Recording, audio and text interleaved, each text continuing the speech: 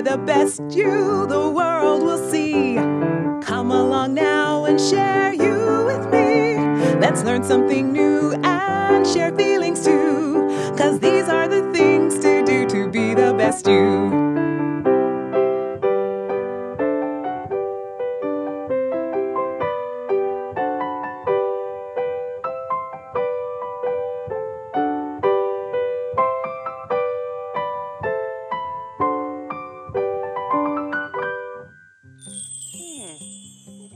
Hello, Auntie Lena. What are you looking at? Oh, hello, friends, and hello, Possum. I'm admiring the honey from my friend Mr. Robin's beehive. Bees? Well, yes, Possum, bees. But why that reaction? Bee stings. Isn't your friend afraid of getting stung by bees? Oh, well, Mr. Robin, he wears a very special hat and clothes to protect him from stings. He loves his bees because they are good friends to the earth and help us in so many ways. They do? But I thought bees just made a lot of buzzing sounds, like this. Oh, and I just love that buzzing noise. I like how the zzz tickles my nose. You're silly, Auntie Lena. I sure am. But like I said, bees help us in so many ways. Flowers make a kind of dust or a tiny grain called pollen. When a bee buzzes into a flower, the pollen sticks to the bee's legs, and then the bee buzzes to another flower, and the pollen rubs off their legs and mixes with other pollen. All that rubbing around and mixing is called pollination. Oh, what does pollination do? Pollination helps plants to make seeds so that the earth can have even more flowers, fruits, and vegetables. Oh, and what else do bees do? Bees also drink a type of juice that flowers make that's called nectar. This nectar helps make honey.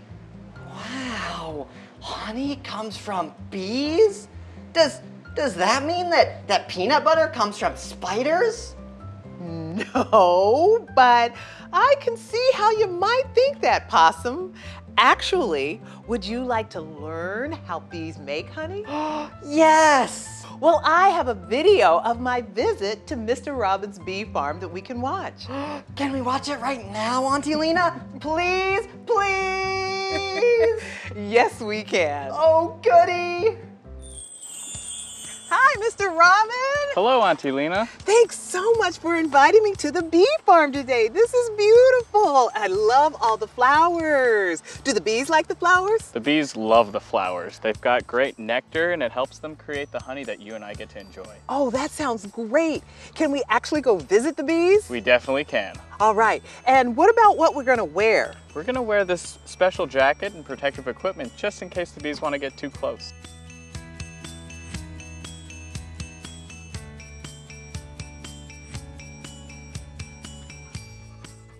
Wow, look at all the bees. So, Mr. Robin, tell me, how do bees make honey? So the bees come in and collect nectar from all the flowers in the neighborhood, and they bring it into their hive, and they put it in these little wooden slots for us. They're able to go and eat the honey in there, but we can also take some for ourselves. Let's take a look and see what it looks like. Okay, so this is what a hive, a bee honey hive looks like. It sure is. All right, Wow. Here we go. It's gonna be a lot of bees. And since I can't be a good helper, I'm gonna stay out of your way. Sounds good. Oh, it's really heavy, Auntie Lena. Wow, look at that. Is that honey? It sure is. That looks really different than what I see at home in my jars. It may not look exactly like what you have at home, but inside every little hole there is a little bit of honey. Mr. Robin, how do you get the honey out of the holes? So I have a special machine at home that can actually spin these so fast that the honey comes out of the circles and goes into a little tube, and then I put it all into jars. How do you take care of all of these bees? So we do a lot to make sure that they're getting as much honey and nectar as they can. But sometimes I have to take some honey out to give them more room. But when I take more honey out, I want to make sure that we leave enough for the bees as well. Oh, so the bees like the honey for themselves too, huh? Oh, they love it. But they make so much that they like to share it with me especially. What's the waggle dance that bees do? So the waggle dance is something really fun that bees like to do. When they find some good flowers with a lot of nectar, they want to come back to the hive and tell all their friends. But instead of how you and I talk to each other about, where our favorite pizza place is, they just go in and then they dance in the direction that the flowers are. So they like wiggle their behind? Yeah, it's like, hey, Auntie Lena, I found some beautiful flowers. They're right over here. Oh, here I come. Oh, all right. That's a fun bee fact. Isn't it? Well, thank you, Mr. Robin. This was a lot of fun, seeing the bees make honey and knowing you're taking such good care of our friends. Thank you. Thanks for coming down, Auntie Lena. Oh, Auntie Lena, thank you for showing me that video. I liked seeing the beehives. Those bees sure make a lot of honey. Yes, they do. And honey is used for so many things, from crafts to cooking. I like to put a little honey in my tea and on my toast. It sweetens everything with a kiss of sunshine. Oh, it's amazing that something as tiny as a bee can make something as sweet as honey. You got that right, Possum. Tiny bees do a lot of big work. Can we make a snack with honey, Auntie Lena? Oh, seeing all that honey made me hungry. That's a fantastic idea. Let's learn a new recipe with our friends. Hi, we're at Rainier Beach Urban Farms Wetland. My name is Miss Michelle, and this is my daughter, Isabella. and we're here today to make a fun snack with you. We are gonna make nut-free, grain-free Cereal bars. cereal bars. So, our ingredients today are Cheerios, cranberries, sunflower seeds, sun butter, and honey. honey. That is gonna be our special ingredient. What is honey made from, Isabella? Bees. Who makes honey? Bees, yeah. Bees make honey. Isabella, do you know how many bees are in the world? There's over 20,000 kinds of bees in the world. That's right, there's over 20,000 species of bees in the world. So that's gonna be our special ingredient today. So let's get started. We're gonna first take our dry ingredients and put them together. And I wanna point out that we had craisins, but you can use any dried berry. You can use blueberries or even probably raisins.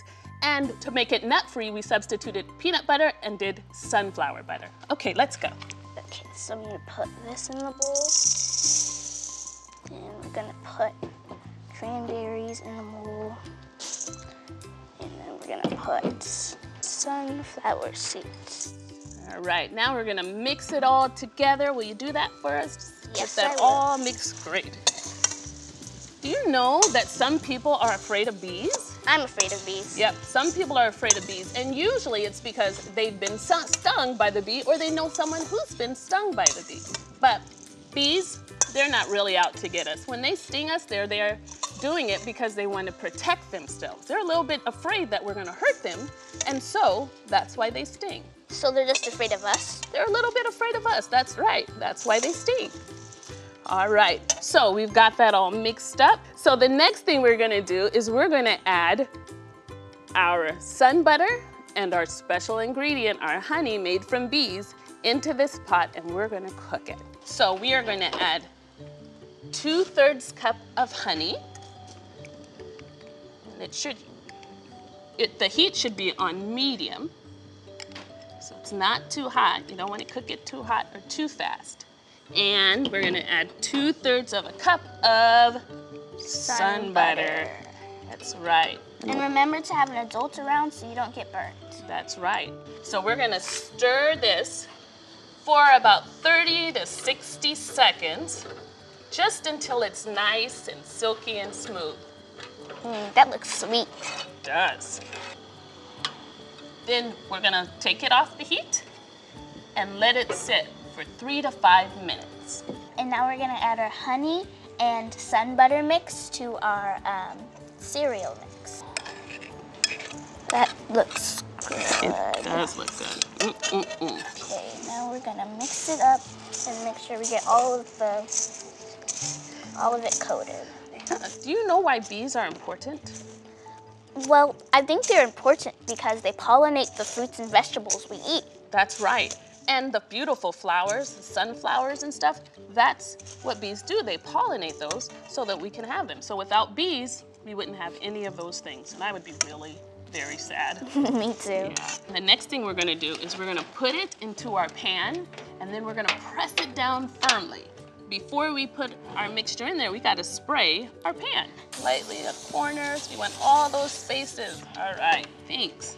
Okay, that looks All right, good. It does look good. I can't wait to try these. Me too. Start pressing.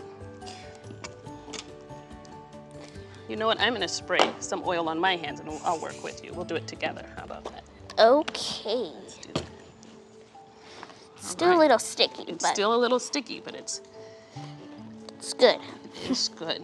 Well, it looks like this is nice and firmly packed in there. Yes. So the next thing we will do is we will cover it and put it in the refrigerator for a few hours. All right, so our nut-free, gluten-free cereal snack bars were in the refrigerator. They cooled for a while, for a few hours, and now we have the snack bars here to taste. That's good.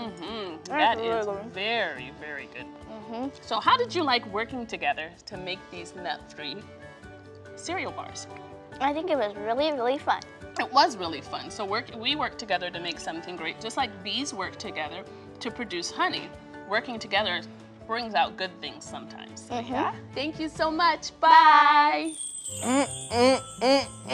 Oh, honey is so yummy. I agree, Possum. It is. So, Auntie Lena, you said that bees do their pollinating by going to all kinds of different flowers? Mm-hmm. Well, I was wondering, what kind of flowers do bees like? Well, I know a book called Bzzzz by Katherine Pryor. The little girl in the story has the same question. She also wonders about the kind of flowers that bees like to collect pollen from. Let's listen with our friends.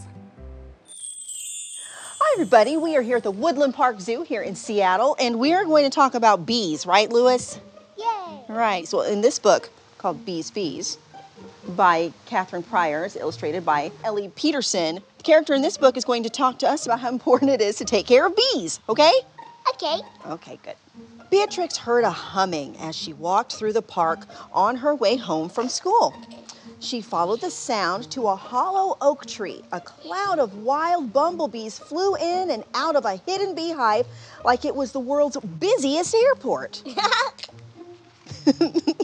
Bee crept closer. The bees flew zigzags and crazy eights, and they hovered and dove. They zipped out fast but flew home slowly, their tiny bodies weighed down with pollen and nectar. We know what nectar is, right? Yeah, because I know how to make nectar. That's Just sugar and water. Very good, very good. So Bee visited the hive every day. She watched the bees flit from flower to flower, buzzing with happiness as they collected food for their families. Bzz, bzz. Then one day, the tree was silent. A lonely butterfly circled the oak tree looking for its friends. Its friends were gone. The next day at school, Bee told her teacher what happened. "Where did my bees go?" she asked. "I don't know," her teacher sighed. "Sometimes bees just disappear." Bee didn't like that one bit. How could a whole hive disappear? The park was quiet as she walked home. Bee looked towards the oak tree, but even the butterfly was gone. Then Bee noticed something else. The flowers around the oak tree had been cut down. Beatrix knew that bees like flowers. It's how they get all of their food.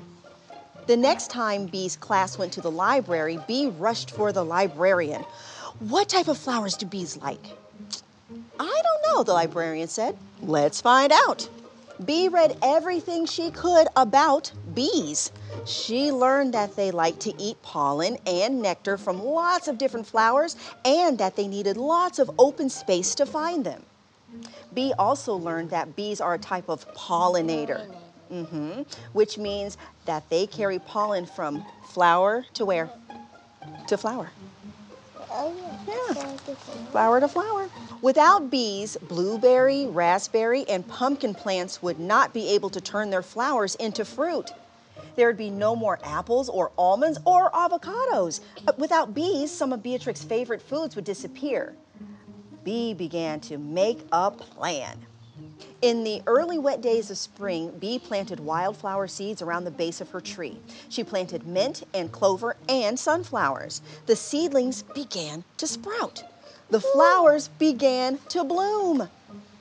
But the tree stayed silent. Oh no, what's happening? I don't know. Let's figure it out, okay? Jeez, okay.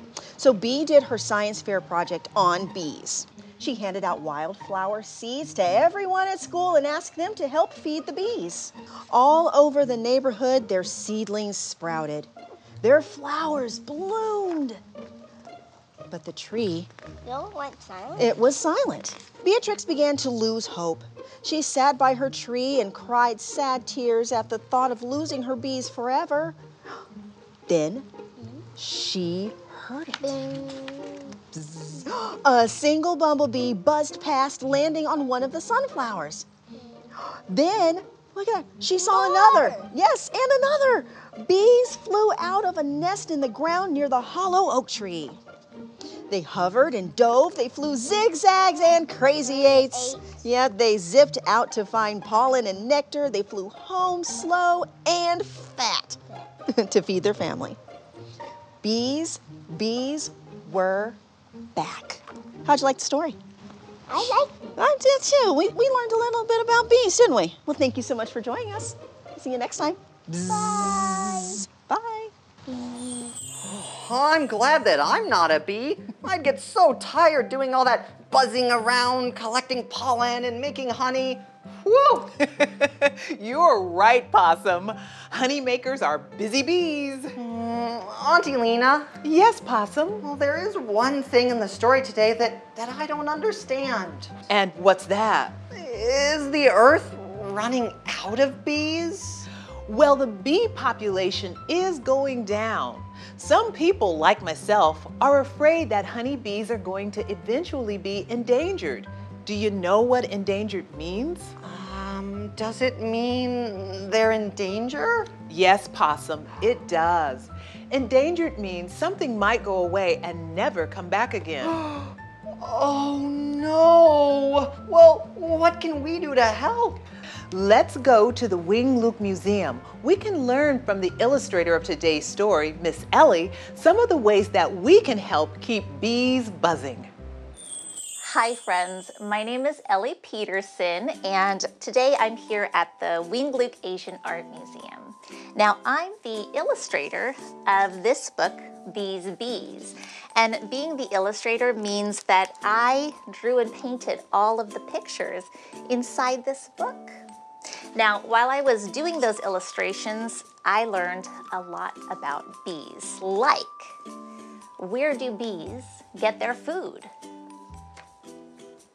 From flowers, that's right. And why are bees so important to us? Well, because they pollinate flowers, and then those plants can make food that we love to eat. Food like cherries and blueberries and strawberries, avocados, pumpkins. One last question.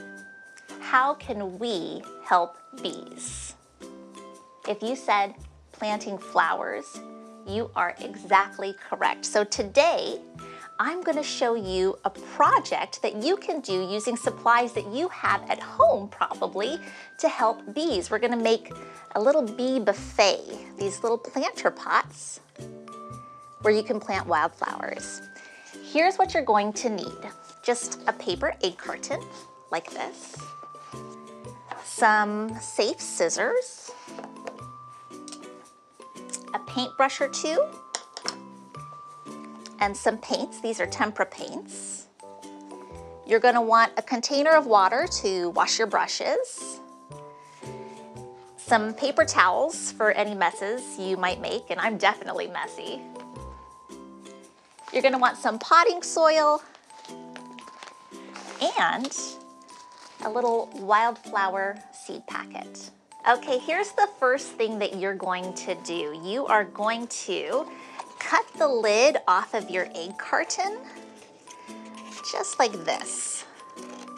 Now, don't get rid of that lid because we're gonna use that for something else later. So just set that aside. And then this little flat part, you're gonna cut that off too. And we don't need that. So you can recycle that or find something fun to do with that. I'm just gonna get rid of that. Okay, now we're going to cut the bottom of the egg carton into 4 cup sections. So 1, 2, 3, 4. I'm going to start cutting right here in this part. And if it's a little hard, sometimes what I do is I kind of fold it and tear it a little bit, and that's even easier. Now, when your 4 cup section is ready, then you're ready to paint. So you're gonna turn it upside down, and that little mountain actually makes it really easy to hold it upside down. It's a nice little holder for your hand. So I'll turn it upside down, and I'm gonna paint the outside of the cups any colors that I want to paint it. And we don't want to paint the inside of the cups because that's where the soil is going to go. So we're going to stick to the outside. And I think I'm going to paint mine to look like a bee, okay? So I'm going to get my brush wet and use my yellow tempera paint here. And then just start going all the way around the cups. Oh, I'm making a mess. I told you guys I was messy. I'm already getting paint everywhere. That's okay. That's what makes it really fun. You know, bees are not just yellow. We actually have a lot of different colors of bees here in the Pacific Northwest. We have green metallic bees. We have ones that are gray and black and white. We have red bees and blue bees. I'm gonna make this look like a honeybee or a bumblebee, and those are yellow and black, so I'm gonna need my black stripes. So get another brush, or you can just wash the brush that you were using before and start getting some black, and I'm gonna give this a nice black stripe all the way around like that. When it's dry, we are ready to start planting. So here we go. Remember that lid that I said to hang on to? I hope you still have it. We're gonna use it now. This is gonna be the tray for our planters. So inside of our tray, we're gonna put 2 just folded paper towels. So I'm gonna fold these in half lengthwise, or hot dog style, as you may have heard, and then line my tray just like that, okay? And now I'm ready to fill my little planters with soil. So I'm gonna put these 2 planters right here inside, and I'm gonna get a scoop of some all-purpose potting soil and just start filling those. Oh goodness, I told you I was messy. That's okay. And now we're gonna put the seeds in there. Sprinkle, sprinkle, sprinkle. It's like you're putting sprinkles on a cake. And then we're ready to water it. So I'm gonna use my spray bottle to spray it down with some water like that. You see that? And that's it. In no time, you're gonna have some wildflowers that bees love. Thanks, friends, for being here with me, and thank you for making the world a better place to be a bee.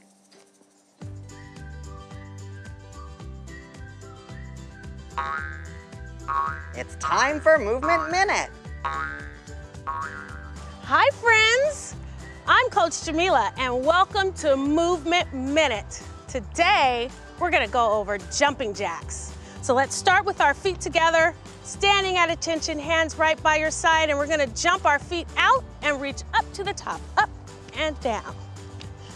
Try and reach those hands together all the way at the top. Keep breathing,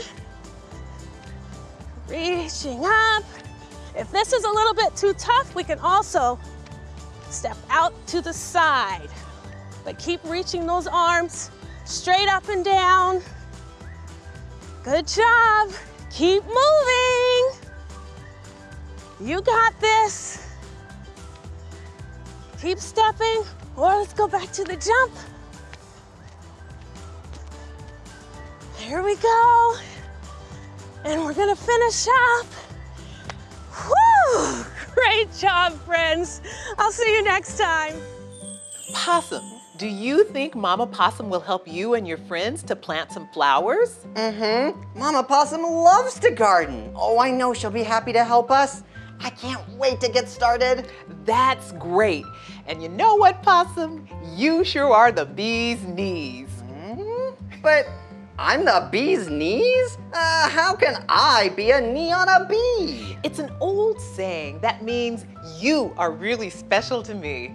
Oh, well, then you're the bee's knees too, Auntie Lena. Thank you, Possum. And friends, thank you for being our bee's knees and taking time to look, listen, and learn with us today. Remember, you're the best you that the world will ever see. Bye for now. Bye-bye.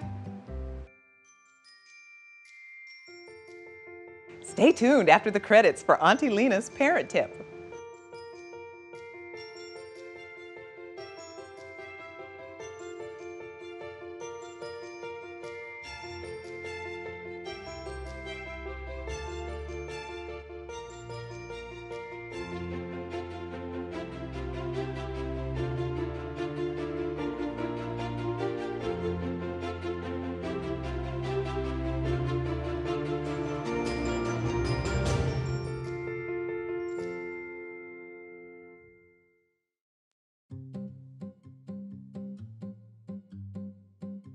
Today's episode focuses on bees, but really the message is much bigger.